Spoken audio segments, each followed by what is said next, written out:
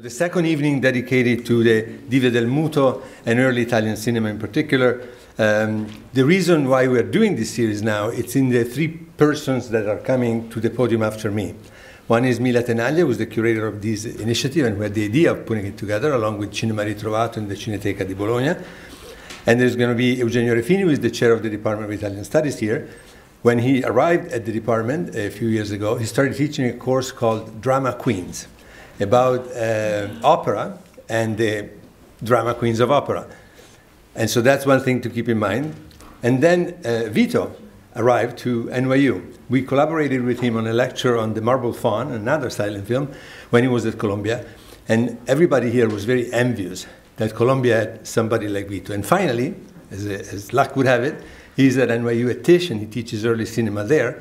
And we are here to celebrate the publication of his new film, Velvet Curtains and Gilded Frames. That's what's going to happen after these welcoming remarks. And so you understand that the connection between opera divas, silent movie divas, early cinema, and the function that it had to connect different forms of art, performing art, from live. And I always am reminded that a Secretary General of the Ministry of Culture in Italy would refer to cinema as spettacolo dal morto. Listen to me, because there are two main divisions in the Ministry of Culture. One is spettacolo dal vivo, that includes opera, ballet, circus, and spettacolo dal morto, everything else, including cinema. So we are here tonight to show that cinema is not spettacolo dal morto, it's very much alive. And as you know, we have two more evenings coming. Maybe Mila is going to tell us something more about it. But we have a full evening, so after me, it's going to be Mila, and then Eugenio is going to tell you something about the connection between the dive of opera and the very phenomenon of divism that in Italy, of course, started much more with opera singers than with theater, even if we had a few theater divas, just to mention one, Eleonora Duse, and the dive and the phenomenon of divism in silent cinema. We have a full evening. I'm very excited to listen to my colleagues to talk about this and to enjoy with you Rapsodia Satanica. Already the title is very enticing. And without further ado, I'm asking you to please welcome the curator of the retrospective, Mila Tenaglia. Thank you.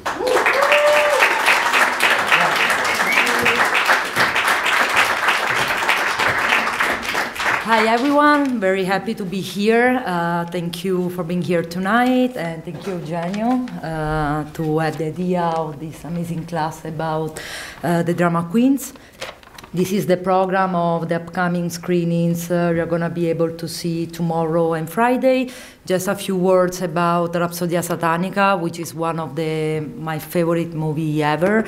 It's an Italian silent film from 1917, and it tells the stories of Alba Oltrevita, a woman who makes a deal with the devil to stay young forever. So the topic is already like very contemporary to me, and also it's very dreamy, and there are a lot of stunning costume changes, 11 in total, and it's starring and featuring diva Lyda Borelli, who is playing Alba Oltrevita. Also, mirrors are playing a big role in this movie, and the use of the colors are incredible. And I want to leave the floor to Eugenio, and after that to Vito Adriaensens, that is like the cinema film professor at the TISC. Thank you. Thank you. Thank you, Mila. Thank you all for being here. Thank you, Stefano, for having us. I just would like to say two words. First of all, I would like to really thank Mila, who has been creating this series. When we began to... Yes, please, another round of applause. Because she has done really a marvelous job. I remember, a few months ago when we sort of began to brainstorm a little bit about this idea which Mila had. Of course, she had a very big task, which was that of coming up with a list of possible titles, and then cherry picking in that list was yet another big task, and she did it sort of graciously and with competence, and it's been really a pleasure to be sort of preparing for this series together with Mila. The idea of bringing divas to our stage was really kind of connected to a course which, as Stefano mentioned, I've been teaching on a regular basis since I got here, which is entitled Drama Queens. Now, the course is on opera and sort of on operatic drama queens and divas. But then, of course, what is particularly enticing to me was to think about the fact that in the early 20th century, some of these operatic divas who do a lot of things with their voices transition to the world of silent film, where the voices are not heard, right? And so that's a quite interesting paradox to me in terms of connecting these two different worlds. I'm not an expert of cinema, so I've been learning a lot from this collaboration, and I will learn even more tonight thanks to Vito's presentation. And I just wanted to, again, sort of underscore the importance to my mind to sort of connecting what we do as teachers here at NYU in our sort of classrooms, and the possibility of bringing that knowledge, that expertise, you know, on the stage of Casa Italiana, and trying to kind of bring these conversations to broader audiences, and that's really one of the most sort of satisfying experiences which we have around here. So, you know, without further ado, I think we should really make the floor for Vito, and then of course we will enjoy Rapsodia Satanica all together, and then we will have a Q&A and a brief conversation with Vito afterwards. Thank you. Thank you.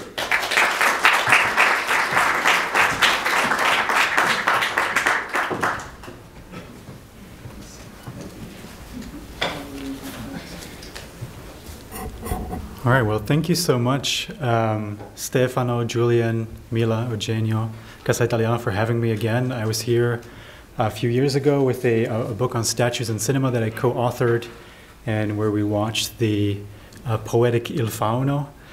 Tonight, Rapsodia Satanica is very much in the same vein. I think you'll find, everyone will find something to enjoy about this film. As I did last time, I have to confess to being a fake Italian. Well, my name is Vito. I'm from Belgium, and I speak some Italian, un po'. And my parents were fans of The Godfather, so that's how that. Everyone's like, oh, half Italian? No, not really.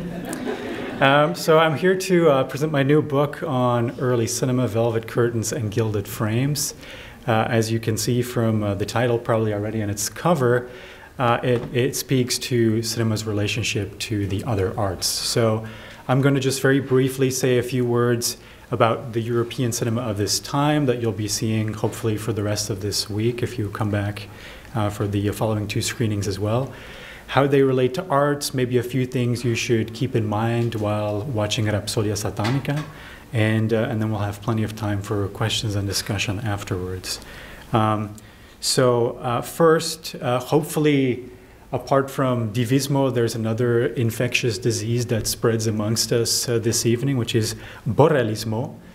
Speaking of operatic intentions, Lyda Borelli was already quite a big star of theater before she transitioned to film, and was so popular with Italian audiences that there were, I think, several words that ended up in the dictionary to describe this craze around Lyda Borelli. So, like Beatlemania, Lyda Borelli had her own Borellismo, and from what I've read, or what I've been told to believe, this also meant copying some of her artistic poses, many of which we will see in Rapsodia Satanica. So if you're walking out, you might find yourself drawn to take a veil or a scarf and wrap it around your head, take your hand to your head, and several other beautiful poses that we see play out in slow motion. And you can say, well, this is Borellismo. The film that we're going to see tonight is somewhat of an oddity in its timeline. Maybe you've Googled the film before, or you've seen it somewhere else, and it has maybe different years linked to it, 1914, 1915, 1916, 1917. If we're to believe the American press, this is from Moving Picture World and Motography, the film was actually already finished by 1914, a little bit after the start of the First World War. It was announced, we have screenshots, but it wasn't released until 1917. And there are a few theories around that. First and foremost, and what makes tonight such a unique evening as well, even though we don't have live music, which we'll have tomorrow, this is one of those very, very rare films that has score made for it in its entirety by Pietro Mascagni. And apparently he took his time with the score, meaning he took probably at least 2 years creating a score for this film. Legend also has it, which is why the program says 55 minutes, that Mascagni was a famous composer and this is his only composition for film, thought that the music was much more important than the actual film. So he said, the film will be 55 minutes. So apparently they did re-edit at some point the ending to make it longer, but that's not a version that survives. And the score that we'll hear tonight is based off of this famous Pietro Mascagni score, recorded live at the Cinema Ritrovato premiere of this restoration. So these types of scores for silent films don't happen very often and very rarely in the 1910s. So it's quite a treat to hear something contemporary made partially for the film and partially for Mascagni's own pleasure. So a good thing to know about European cinema of the 1910s is that you could see it anywhere. You didn't have to be in Europe. Most of the films that were screening in New York at this time, anywhere up to the start of the First World War in 1914 and really through 1918, most of those were European films. Europe had a huge studio system before we had a studio system first in New York and New Jersey and later in Hollywood, California. And some of the biggest companies distributing films were Italian, Danish, Swedish companies, and 2 big French companies, Gaumont and Pathé, which are still companies today. So this was, of course, very easy back in the day. All you had to do was swap out the intertitles, and no one really knew where the film was shot, where it took place. Even if they recognized the actors, not all of the actors got credits. None of the directors got credits until 1913. So these were presented as sort of company films in the same way that today maybe you go to see a Marvel film where you kind of know who the director is, but you don't really know who the director is, right? That's less of the point. You're going to see a Batman film. You're maybe more concerned with Batman himself than with who made the film. So that was true up until the First World War when, for obvious reasons, film production stalled in most of the big film producing countries, and the United States sort of took over by default. So after the war, European markets were flooded with American films, and those kind of became the standard. But the film that you'll see tonight and the next couple of days, those were the high watermarks of European and, by extension, international cinema of the 1910s. And this is a little scene from Rapsodia Satanica, showcasing some of those Borellismo moves as well. What also happened early on, right before the 1910s, when people started transitioning to making slightly longer films, when it was clear that film was going to stick around for longer than just a passing phase, is the rise of movie theaters. First in small bodega-like shops that would set up a projector, very unsafe, fire hazards, and would show usually programs made up of many short films. And then later in proper cinema palaces, the likes of which we rarely see today with 2,000, 3,000, 4,000 seats in Paris and Copenhagen, in Rome as well. And that transition that we see at that moment of trying to make longer films also involved trying to get a new audience for film. Film goers before the 1910s were, for the most part, women and children, from the little information that we have, and working classes, but the middle and upper middle classes and the higher classes were drawn much more to the traditional arts. So they would go see an opera, they would go see a stage play, they would even probably be more likely to go see a vaudeville show than to go to movies because of its reputation.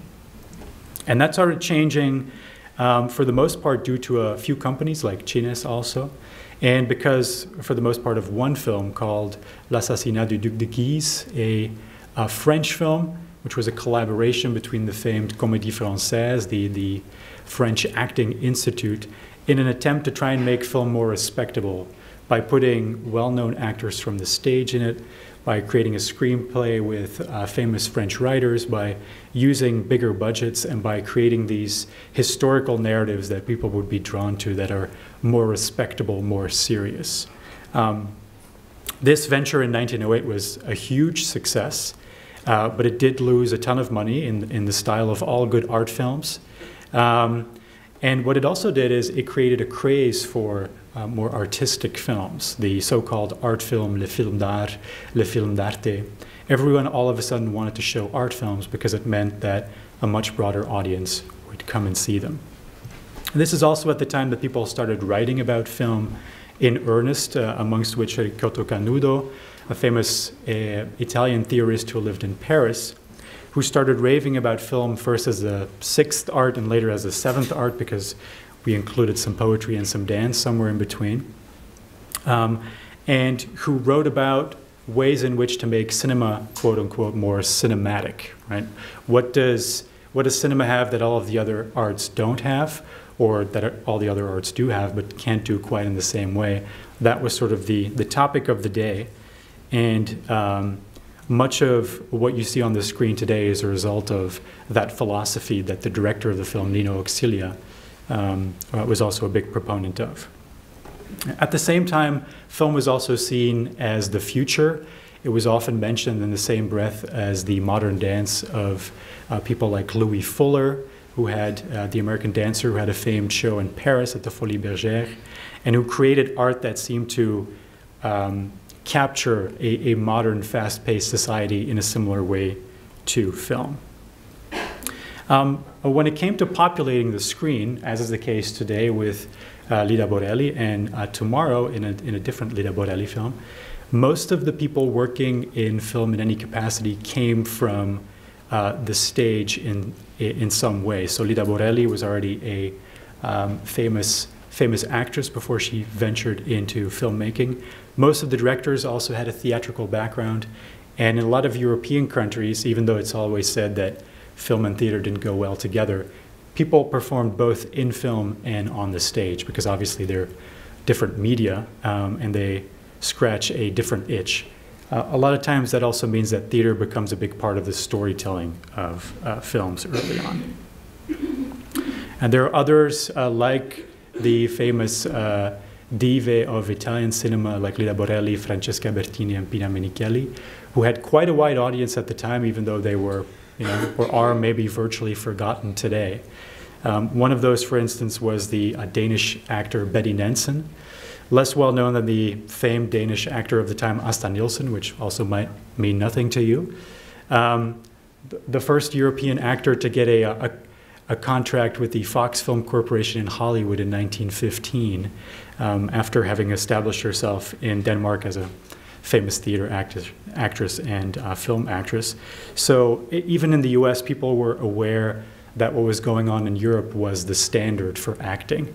It's this specific look, not directly into the camera, but right beyond the camera, that critics at the time were really raving about, and that Lyda Borelli would also often showcase, sort of looking at the viewer, or through the viewer is a better way of saying that. And I've got these clips looped, so you'll see them pop up in a variety of ways.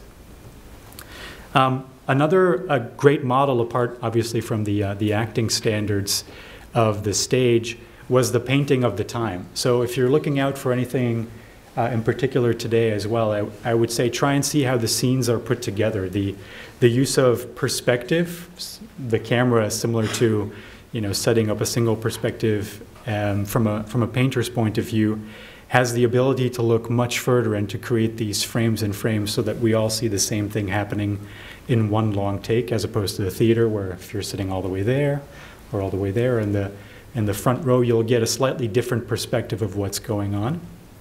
And another painterly technique of the time to divert our action was the use of dramatic lighting and dramatic shadow, known as chiaroscuro, which of course the Italians knew like no other. So we'll see this model being used for the most part in the use of long takes. If these first European art films influenced filmmakers that came beyond them, the great European modernists like Antonioni, for instance, it's this long take model of staging their actors in a single take, using the space, subdividing it with lighting, with these little entryways, most of which were shot on sound stages or silent stages, I guess, for the silent era, and which resisted cutting into the salient information. It was up to the viewer to put two and two together.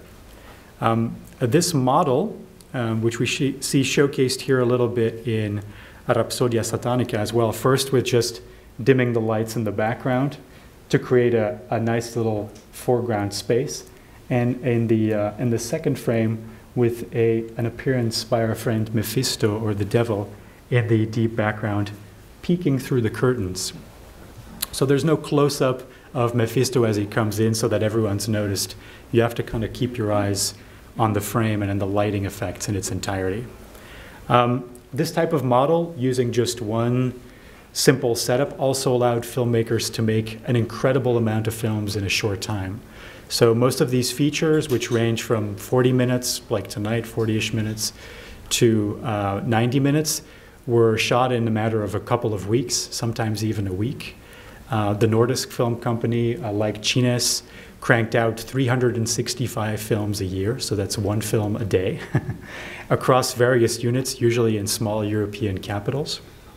And so even though more films were made then than there were ever at any point in history, we have lost quite a sizable amount of them. So about, estimates from between 70 to 90% of all silent cinema is lost, but luckily we still have some of these great examples. Even if they were cranked out, a week at a time, they still showcase an artistry that became important for filmmakers working even today. And you can see that when you go through a lot of these films, as I have for the book, specifically the access I had to the Danish Film Institute's archive, which is very vast. You see all these types of setups being recycled and used as a model in a certain way. A lot of times the props will also come back in a different film. We'll have similar actors because they worked with long-term contracts like they would in Hollywood. So, someone working for 7 years for Cines, chances were you were going to be seeing them in all the films.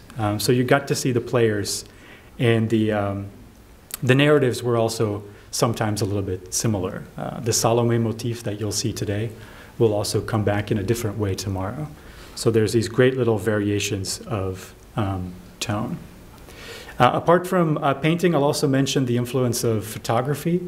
Photography had a similar problem to filmmaking in the beginning, only much earlier in the 1860s, in that it wasn't taken seriously as an art form. People thought you just point your camera at something and it registers reality, and there's no real art in that.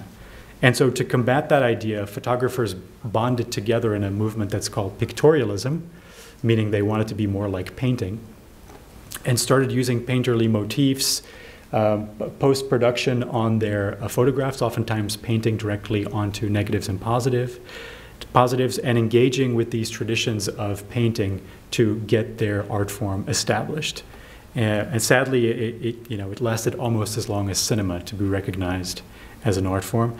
But we'll see certain moments in this film as well where we're taking a cue from these pictorialists, photographers like Alfred Stieglitz and Edward Steichen, or Anne Brigman here, The Breeze, which is very close to a shot in the film.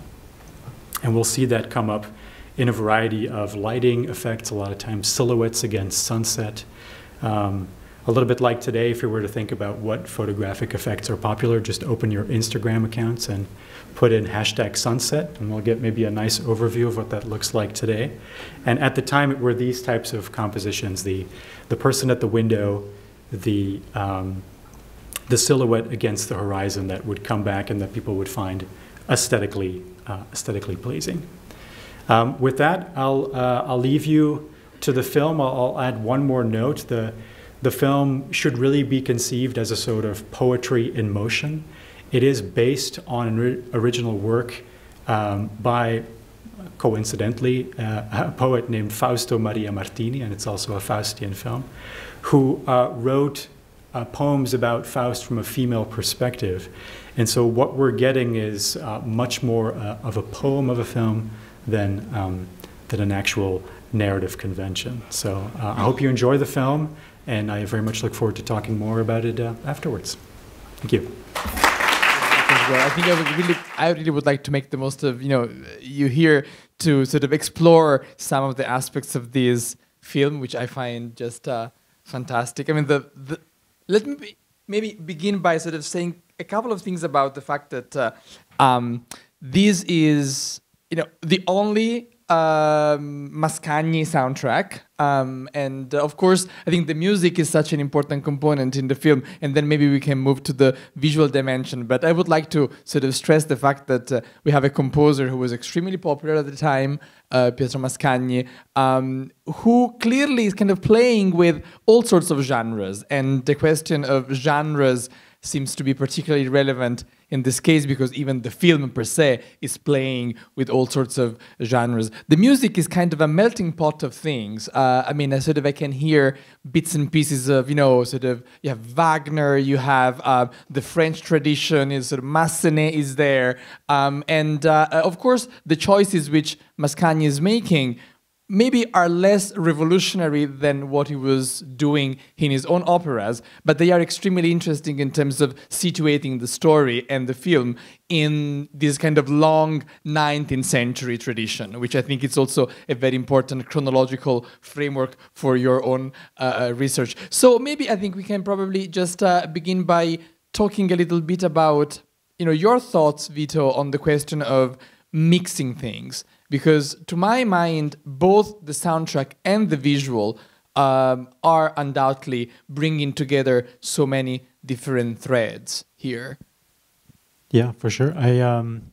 Well, the first place to start there would probably be the fact that the Italians, not just in the writings of Ricciotto Canudo, but also in terms of its director, who was a poet, a famed playwright at, I think, age 17 already, had made 15 features in a couple of years' time, and actually passed away at the front in World War I, right before the film came out. I think a month before the film was finally finished. So this idea of the Wagnerian Gesamtkunstwerk, the total work of art, was very much in keeping with how a lot of people saw film at the time. Like it brings together poetry, painting, music, which was always performed live at the time, color, which was always there at the time, but most of the prints we have, the color didn't stand the test of time, or we have copies that are black and white. And yeah, this is one of those rare films that brings it all together so nicely in the version that it survived in. I mean, I do think it's interesting that we have, just to put it in context of how rare it is that we have a score that survived. The one obvious example is the French film I mentioned earlier, L'Assassinat de Duc de Guise, the film that kicked off the art film craze, had a specific soundtrack made for it by Camille Saint-Saëns. That's sort of a standout example. But then if we're looking further, it's not until the late 1920s when there are maybe 1-2 scores composed for film, and very rarely would they have been performed as well. So it's also one of those things where I think now we take it for granted that we can see it and hear it with this score. But probably when it was performed at the time, maybe it was shown once with the entire orchestra, and then, whoever had a piano, violin, was going to do the accompaniment, like we'll have tomorrow. We'll have a former early cinema student of mine, Levi Pugh, doing some accompaniment. They would have given their own sort of color to the film as well. So to see it in this way, I mean, I would like to know where the Monty Python horseplay came from, whether that was part of the original score or not. But no, yeah, I think it stresses a lot of interesting things. I mean, obviously the operatic diva dimension, which we haven't mentioned too much, is a big part of that. Some would say the acting in this film is operatic, at the very least dramatic. Yes, to say the least. And so I do feel like there's a sort of tongue-in-cheek nature about the people really love this type of overacting in the same way that people like Al Pacino today, maybe, whether it's at the Oscars or anywhere else. Like there is a sense of craft there that is connected to that as well. Not everyone can pull it off. No, you're right. Yeah. I mean, but this is very true. And actually, of course, she does a fantastic job in sort of coming up as the true diva in here. And she's, as you were sort of reminding us all about it earlier, this kind of Borellismo thing, the idea that most of the gestures, the movements, of course, they have a meaning within the story, but they're also the diva, Lyda Borelli, doing that, right? And that's something which, of course, gets to the audience. And that's part of this diva tradition, which certainly goes back to opera. also to spoken drama. I think Stefano mentioned Eleonora Duse earlier. We could imagine, we think of Sara Bernard and so many other great actresses who were building into this tradition. Of course, what gets to be, to my mind, potentiated and strengthened in the silent film is that the body and the gestures is all they have, right? Because, of course, they cannot really use the voice, or at least we don't hear that. And so the effect of sort of exaggeration works so powerfully on us, and I think it still works powerfully on us today because of this particular element, the lack of the verbal, which, of course, in both drama and opera is instead crucial. And, of course, the music here partially compensates the absence of verbal discourse. But yet we are kind of, blown away by this, the gaze, right? I mean, and the way in which they use eyes. This is true of Lyda Borelli, but also of the other characters. I've always been intrigued by the way in which eyes get to be so eloquent in silent films from this time period, and the kind of work they do. Yeah, there's the example I showed of Betty Nansen earlier, the Danish actress, who was known for... I guess we always say before Betty Davis eyes, you had Betty Nansen eyes. There are headlines about her specific stare beyond the camera. And I feel like that's something that Francesca Bertini, Lyda Borelli, Pina Menichelli, all these powerhouse actors have in common is that they have very big eyes, and they have a very clear way of utilizing them on the screen. That and the chin, I think, in Lyda Borelli, if we're thinking about it in terms of commedia dell'arte acting, like which part of the body do you lead with, then I would say for Borelli, it's a lot of times it's chin first, and then sort of moving out with the head up, which always strikes me as being very peculiar. Not necessarily always flattering, but an interesting way of sort of approaching a scene. But yeah, a lot of people have lamented when sound became a thing, that film was now going to become more like theater again, because the one thing or one of the many things that film had that that had going for it is that it was such a physical medium, that acting was a physical language, and we didn't have to cheat by using our voice. And in fact, if you take a film course at Tisch, one of the first things we'll try to do is show, don't tell, sort of going back to the silent film tradition. Right. Yeah. I think you could have watched this without any titles and still you wouldn't have gotten a sense of what it was about for the most part. And actually, thank you for bringing up the question of titles, because I was sort of, at some point, I kind of was commenting with Mila, and I was saying that the titles are just fantastic, because they are not just telling us what's happening, but they are kind of commenting on what's happening. I mean, and of course they are very, very poetical in, of course, for the standards of the time. There's this language which is almost sort of D'Annunzio style, of course, and then I thought, it's really more about giving us keys to get into the story and its meaning, rather than simply telling us what's happening, because what's happening is fairly clear. And then I thought, in your presentation earlier, you brought up two interesting passages from the sort of original kind of poster of the film and the original title, which included the subtitle, which was Messo in scena con raro senso pittorico. This idea of something brought on stage with a very sort of rare, peculiar, recherché kind of senso pittorico, sense of painting, which of course has to do with what we see very, very strongly. And then the other term, which brings us back to the music, is the fact that the soundtrack is defined commento musicale, right? It's not just a soundtrack. I mean, it's something which is meant to add an element of commentary to what we see. And I think this speaks so well to your point, which is also crucial to your book, about how these various sister arts are getting together here in what is a very hybrid kind of work.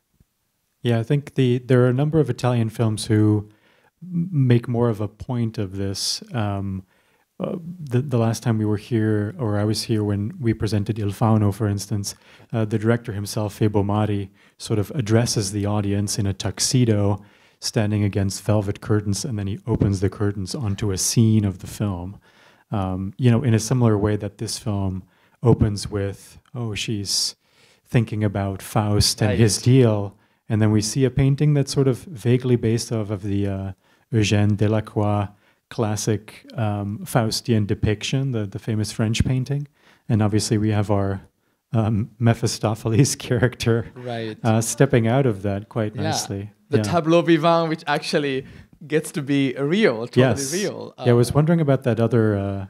I was wondering about Faust himself in the in the painting. Is there someone just sitting very motionless while Mephistopheles is? Yeah, probably.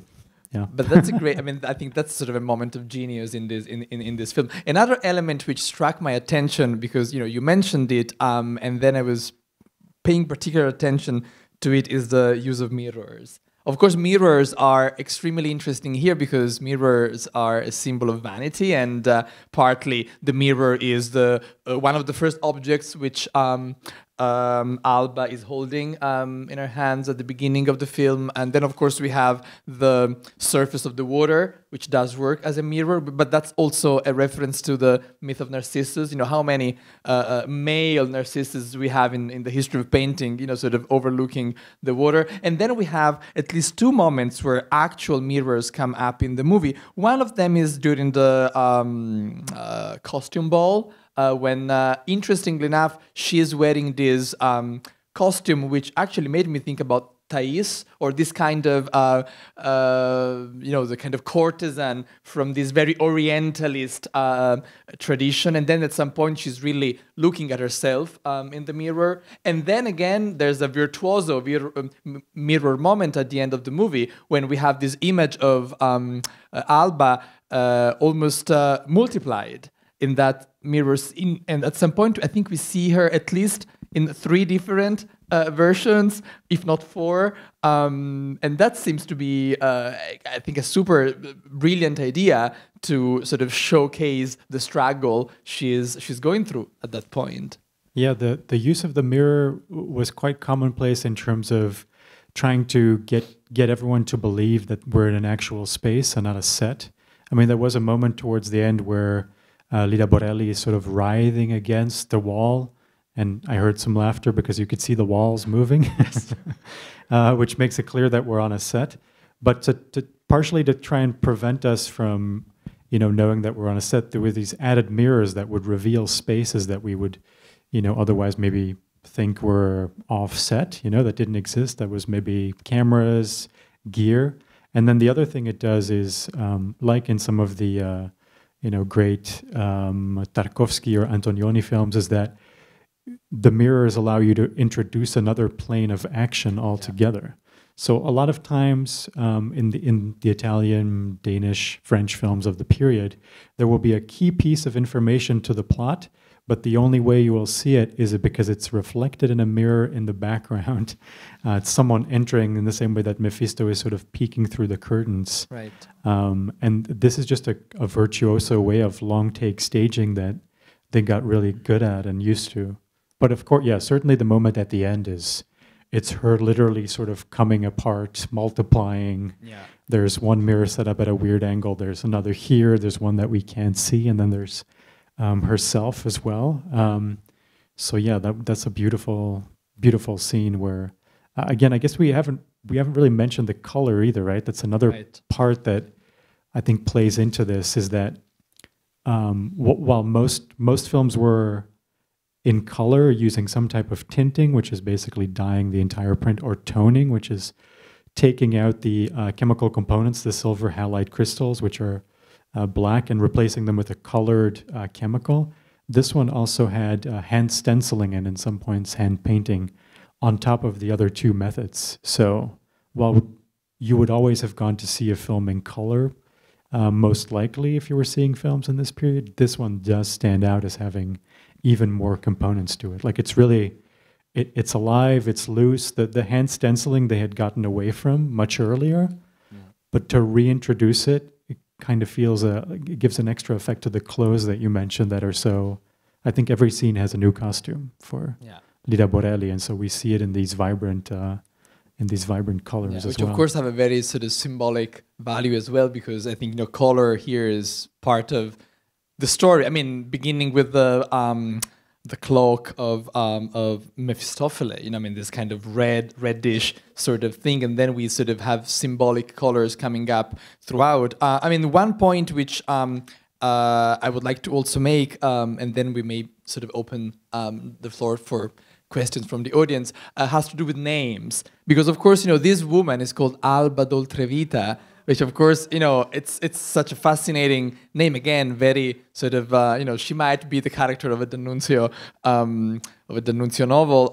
And then we have the two brothers. I mean, one of them is very trivially called Sergio. I mean, nothing against the name Sergio, but it's certainly not a particularly resounding name. But the other guy is called Tristano, right? I mean, which, of course, rings a bell, especially in that sort of context, and brings up all sorts of cultural references, Tristan being one of them, and then even the idea of this sort of interaction of stories, because on the one hand we have the Faust myth, but read in a very gendered kind of way, because of course the real Faust is obsessed with youth, but also with knowledge. I mean, Alba d'Oltrevita doesn't really seem to be much concerned with knowledge, and most of the problem here has to do with youth and beauty. So that's another interesting sort of dimension to this portrayal of the protagonist, this kind of female Faust, yet very different from what Faust is in the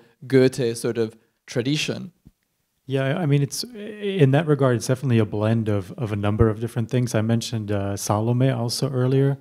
There's this idea that across these different films, and maybe what sets the diva films apart from other European traditions are these not just strong female characters, but strong female characters who drive men to suicide and enjoy doing so. So, there's Il Fuoco, there's Tigre Reale, there's the film you'll see tomorrow. There's this one. There's this sort of this idea of power in femininity and sexuality that we find in not just several myths, but that seems to be in some way a creation of the Italian cinema of itself, like its own perpetuating myth of the diva. So yeah, as much as Wagner maybe wants to have his say in this, it seems to be a very peculiar kind of. I think that's just there's so many almost throwaway references here that it's hard to sort of go into. I think all of them. I think Nino Exilia also wrote a play about Tristan and Isolde. I'd have to double check this, but there's a very, very popular myth to write about also in poetry. Right. Yeah, you can definitely go into this again and again and sort of pick it apart and try to find the various references, and the fact that the Narcissus myth is then also sort of inverted is also an interesting touch there. I mean, in the end, it's not... what always strikes me is how... because the divas are sometimes described by people who haven't seen all of the films as very hysterical and big and larger than life, but it's the men who are very... sort of weak and hysterical in these movies, like the idea of the flesh being weak, which is also, I guess, at the core of the Salome myth, dance for me and take off your clothes and I'll give you everything. It's essentially what the Salome myth is about. And then, inevitably there comes the demand of, all right, then die, die for me. So yeah, although we have all these references, I think it seems to be just very much its own thing also. Yeah, just totally. Fascinating. Yeah, very true. Okay, questions from the audience. We do have some time for... yes, I think there's a mic coming around.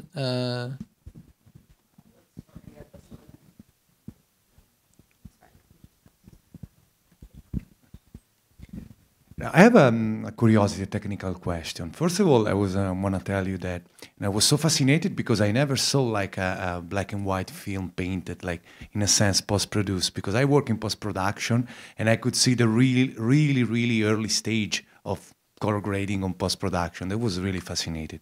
But my question was, I noticed that certain scenes, they appear, especially the interior of the house, was yellowish. Compared to the outside, it was more greenish, cyanish. You mentioned like that the film got a special chemical treatment during the negative, during the develop of the film. But they were using this special chemical treatment in the developing in an artistic way. So, for example, the interior of the house was more yellowish, but I'm not talking about the painting. Overall, the frame looks. So were they using that to give some more color to the story?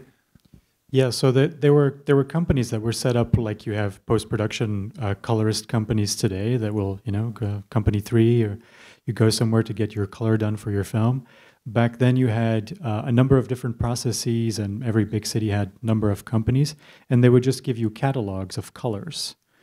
So there would be all kinds of tints of yellow, all types of tints of red, all types of tints of blue. And then what filmmakers would generally do is pick colors for every scene, and sometimes even within the scene they would switch colors. So in this one, because there is some deterioration, and we have a combination of 3 processes. So first, tinting, which is just applying a dye to the film. Toning, which is then replacing the silver halide crystals. And you can do both of those at the same time so that your blacks in the film actually get a color. So your blacks would be blue, and then the rest of the film, the whites would appear yellow, for instance. And then hand stenciling was applied on top of that. So those are like 3 different processes. But so in short, yes, people would just get a catalog. They would work with a certain company, and the director and cinematographer would pick the colors per scene. There are some standard things, like if it's a nighttime scene, for the most part, they would use blue to indicate that it's night. If there's a fire, they would often tint the entire scene red to give that a little bit more effect. But apart from that, it was just sort of dealer's choice. What's the mood of the scene? How does it feel? And what do you want to make the audience feel with those colors? You can find those like early color catalogs online. They're quite fascinating to look at. And the colors it's very hard to replicate digitally also. The George Eastman House in Rochester still gives workshops about how to tone film, how to change out the silver halide crystals to ferronium and whatever the other chemicals are that they use. But it's still something you can do today. Yeah. Also, should mention that these were all nitrate film prints. So that's the base of the film, which was highly flammable, but people tended to think that it looked a lot better. So even if they actually already held an alternative in the early 1920s, they continued to use it until the late 1930s, even though it would, like a small strip, would just set this whole theater ablaze because it has oxygen inside of it, so it keeps burning, even if you add water to it. So imagine a whole print of that in a projection booth. But so the colors on that also look like something you can't replicate. The George Eastman House, again, has a nitrate film festival where they project nitrate. And their projection room is entirely encased in iron and has a switch that will allow the projectionist to get out, because if the film gets stuck in front of the lens, it will start to burn, and then it will just... You can find clips online. I like showing these to my students. It's not good, yeah, but it looks great. Yeah. Rapsodia Satanica, yeah. We have 2 questions. In this period, when they were showing the silent films, did they always follow a score? Or let's say the orchestra only played for the opening, and then, as you say, we're left with a piano and a violin. Did they try to follow that same score, or were they ever improvising? I think they were mostly always improvising, yeah. So for this type of setup, it wouldn't have been realistic that every screening would have had an orchestra. And in fact, there were some of the big cinema palaces who would have had orchestras, but even they would have just generally improvised. And there exist music sheets with cues so that you sort of know that went around in the period for especially for accompanists that would say love, action, drama, and you could buy sets of those and you could sort of play those depending on what you're looking at. And that's also what most people still do today. If you go to MoMA or Lincoln Center, you have a silent film. one, they'll very rarely have scores, and then two, the pianist, usually pianists, accompanists, will have rarely had time to see the film beforehand, so they're just going off of what they see, which is quite a skill to pull off. I've had it happen often in Belgium when the film museum would screen films. A pianist would come and he would be like, "What's this film?" And someone would say it's a Western, and he'd be like, "All right," and that would be his cue. It's very formulaic. I mean, they have kind of this idea of using sort of leitmotifs in a way, right? I mean, that's an interesting way of having a set of. I mean, I also sort of remember reading in sort of scholarship on this particular aspect that this case here, the Mascagni soundtrack, is really a unicum. And I seem to recall that he also conducted it on the first sort of screening. I mean, I read somewhere that so it's really very special. Thing, and we're very lucky to still have it. There was another question. Yes. I'm intrigued by your title of cinema in art. As a filmmaker, it's said that a good film will stand on its own without sound. Just in terms of experiencing it. The other point of reference that got my attention was Abel Gance shot J'accuse as a silent film, and then had the actors say the words, and then when sound came in, he added the voiceover, and most of the actors, which is one of my favorite films, died in the film. Most of the extras at the Battle of Verdun. My question is something that Albert Maysles once said to me. He said he was jealous of still photographers because a still photographer, everything is in the frame, whereas a moving image, you're always wondering what's happening next. And I'm wondering if you have any thoughts on that. Sure. Yeah. I mean, that's a thinker.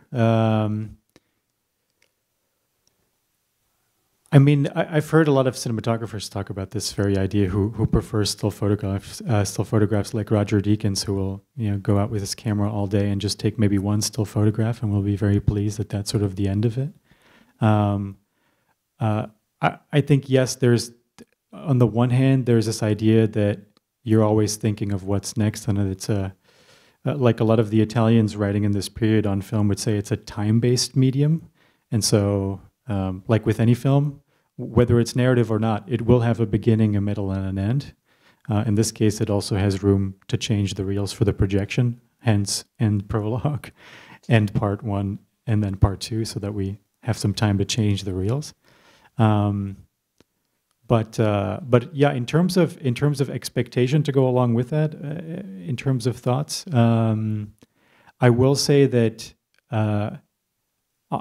I don't necessarily make a difference between the sort of the world that lives outside of viewing an artwork or a still photograph, what it does to your mind, and then a film. As in terms of how it affects you, I think there is inevitably an end, unless you're watching slow cinema and it's 8 hours or 9 hours, and then the end, doesn't come so quickly. But the impact, I would say, is more or less the same. I'm not sure from an artistic point of view related to silent film whether I could say more about that. I will say that it was common for film shot in the late 1920s and even the ones earlier, to get sort of a sound do-over. When sound did come along, because it was much easier to sort of post-dub them as opposed to recording sound on set. See also most Italian films from the 1960s, which were shot silently on set and then post-dub because everyone was speaking different languages, and right. And then there's also, of course, that myth that whenever you see someone talking in a silent film, they're saying the most profane things. But a lot of times it does actually follow the titles, unfortunately. Yeah. Right. Stefano. Thank you so much for the presentation and for bringing even more to life this film. just a thought when you were talking about the soundtrack that has a life of its own, and we perfectly fine listening to it. The microphone is not working.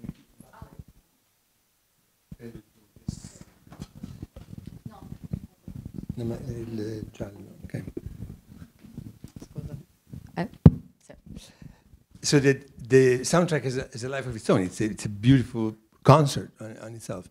The visual of the film is stunning, even without the music. And the words also have a life of themselves because they're not explanatory, but they add a further layer to the understanding of the film. And that's it. And you mentioned D'Annunzio, that is basically the invitato di pietra, the stone guest in this whole thing, because he despised cinema, if you listen to him. And he participated in the Cabiria, that in the posters was sold as un dramma di Gabriele D'Annunzio. Gabriele D'Annunzio had nothing to do with it. And basically, I think he recycled poems that he had already written for other things. And the poems there are, and their intertitles there are poems, mostly the prayers to the different gods during the human sacrifices. They actually confuse the viewer if the viewer expects to understand something of the action through the titles, because D'Annunzio couldn't care less about helping you understand what goes on in terms of facts. But he wanted to add a further layer of pure poetry prayer in his own style. So I think the amazing thing in Vito's observation is that the synthesis of many art forms in one, and the fact is that each of them could stand by itself and be a great artistic work, and then the ability of bringing them together to create something even better and more profound. But each of them is like has the possibility to stand by itself. Just an observation. Yeah, I would be curious to see if anyone finds any reference to some of these films being performed live when it comes to the titles, because there are traditions of that. The Netherlands had people who would read the intertitles for silent films, a little bit like the Japanese Benshi who would perform the titles. And so a lot of times people came to see those performers because they did such a good job rather than the films. So they came for those people. So I could see that working in an Italian setting as well, where we'd have a poet, on the side of the stage bringing us these poetic intertitles just live. But not that I know of either, no. But maybe for a next screening. Any poets? We could give it a try. Seems to be an interesting format to experiment with, yeah. Right. I think we are unfortunately... Well, maybe you have time for one final question. I see one hand down there.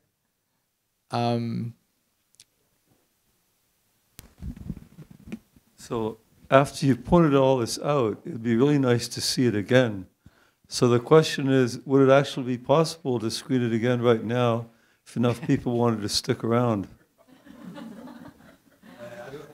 I mean, it's not late. You're right, it's a short film. I would make a personal plea to the organizers, maybe. But you're right, it is, after all that information, it's good to see it. How many people would want to see it again? Raise your hands. Yeah, I'm afraid we have sort of our staff who's been here just all day. The one. Okay. Then and it's metered time as well. So maybe we can sort of take this invitation and try to maybe redo it in the future at some point. Otherwise, how can one see this? Are they going to be, or they will be available as a DVD, say? This is an interesting question, and I have no idea about the availability of these films. I want to say the Cinema Ritrovato did a DVD with Rapsodia Satanica as well, or with a couple of Dive films, I believe. So you can get that. But where? On the internet or in Bologna. Go this summer, go to Il Cinema Ritrovato. It's a great experience.